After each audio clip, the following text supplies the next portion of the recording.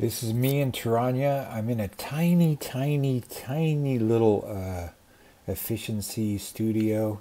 I've been looking around all morning trying to find a good place to shoot from. There's really no place else to go.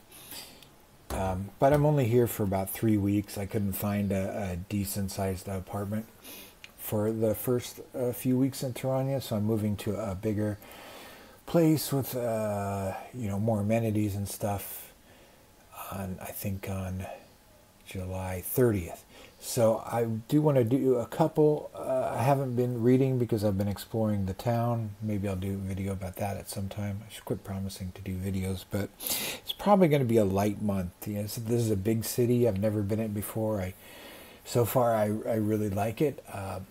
Some of the places I've been living are just kind of small. I guess I'm just not a small town guy. I like big cities. There's a lot of energy here. And anyway, so for this month, I'm continuing Star Trek: The Wrath of the Summer of Trek. I may get back to some sports books. Who knows? I didn't even finish all the westerns I wanted to do. I don't know if I'm going to jump in full force to any of the other events that are going on, like the sci-fi event Rocket Summer. We'll just see how it goes. I just got a lot of odds and ends on my Kindle that I want to read, and maybe I'll just freestyle this month. I'm definitely planning on participating in Garbogust in a big way, so maybe till then I'll just kind of go on my own. But there won't be that many videos this month. I just want to keep in touch with everyone. And I've been watching a lot of videos related to travel and stuff. I've got a trip planned to Spain in October for 3 months. Had some destinations, kind of switched them around. I kind of want to take the opportunity to see some more different places in Spain. So I've been researching that a lot, and then where to go next after that, where to go in January, maybe Tangier, I'm thinking, for a few weeks, then maybe back to Albania. That's what I'm thinking about now. So that could all change, but that's been taking a lot of research and a lot of exploring online. I like to watch videos to research things, and what I'm realizing is, and I think I've said this before, how quickly it affects the algorithm. So I'm not seeing any of my booktube things for a while. I thought, gee, nobody's really posting videos anymore, but I realize it's just, if you start looking travel videos, you start getting suggested travel videos. If you look only at booktube, you get booktube videos, and that's how it goes. I'm going to pause and cough. So I've been missing out on a lot of videos. I hope people are having a good summer. Here's what I've read. 3 books. Just 3 books this last week. It seems like it's a lot more than a week. So on the Star Trek front, I read The Wounded Sky by Diane, Duane, which still a perfect run of Star Trek novels, being, in my opinion, very mediocre reading experiences. It was interesting enough that I finished it. I don't think I would read any other books by Diane Duane. I don't think I'm going to read any more of the really old original series books anymore. Although Raynor Reed's made a good case for Wrath of Khan. Maybe if I find that someplace, I would like to read that. But these early ones, they're just not character based. It's just a story with a person named Kirk and a person named Spock who really, to me, and this is the same experience I've had in all the others I've read, don't really even seem like the characters from the series. They just seem kind of like bland and generic. These are very plot-driven stories, where I think of Star Trek, all the Star Treks, as character-driven series. So maybe it's just not for me.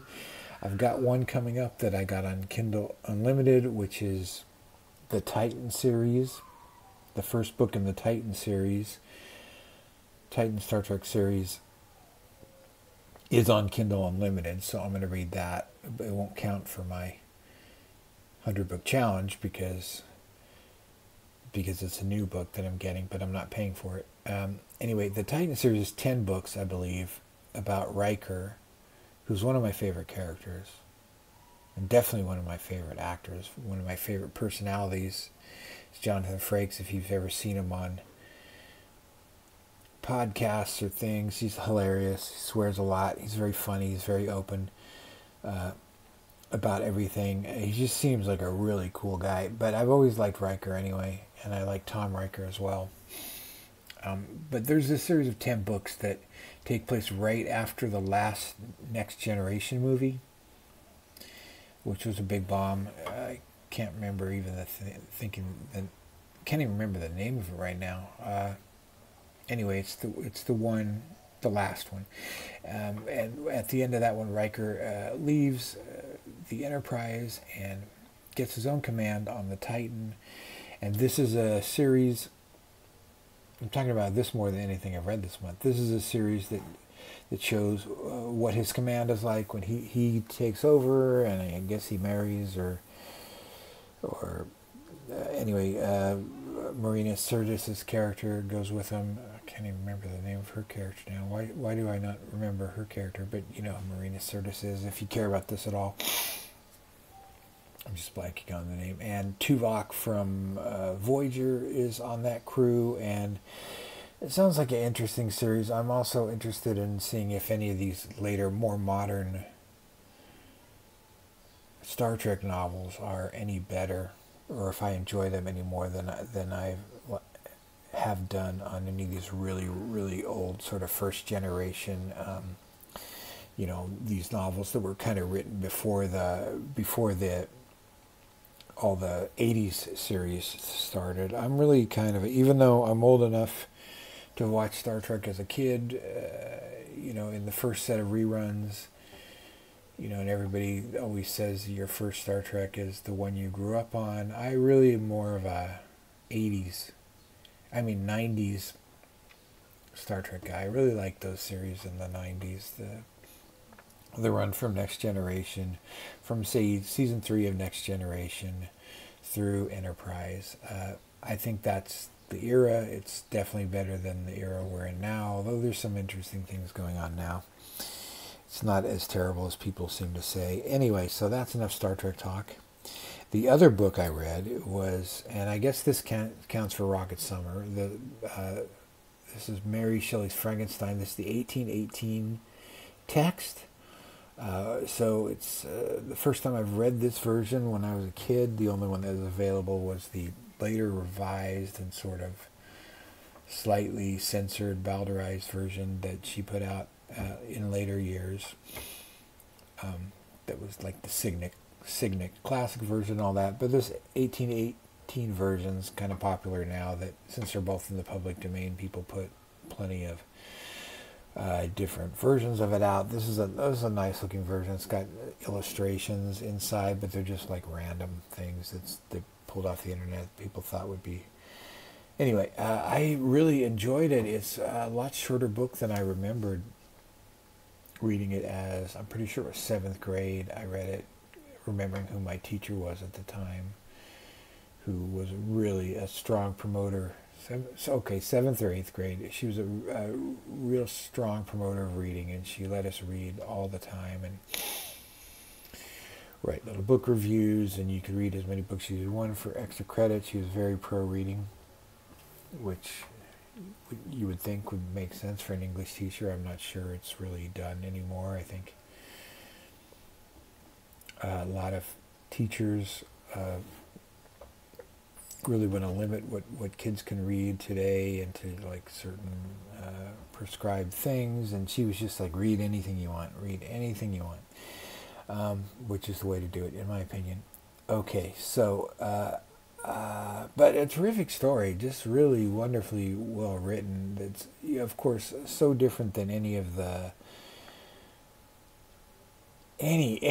adaptions that it really makes me wonder why no one's ever tried to adapt it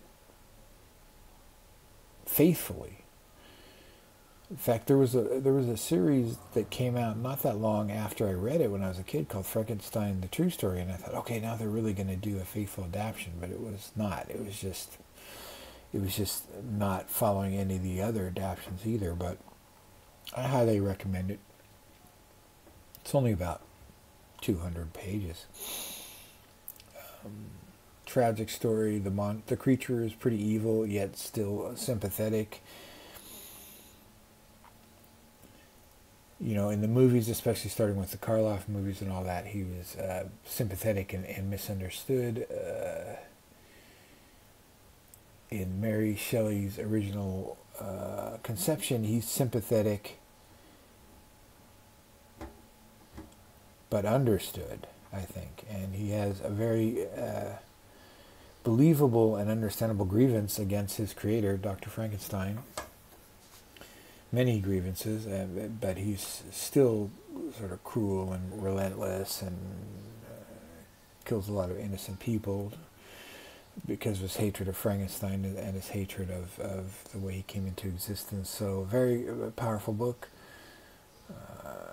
Liked it a lot, recommended a lot. Another short, easy classic to read. Gonna cough again. I don't know why I'm coughing. It's just, it's been pretty cool here the last couple of days. So I've been out walking around exploring the city, but I'm just kind of walked out right now. I walked 3.5 hours yesterday all over.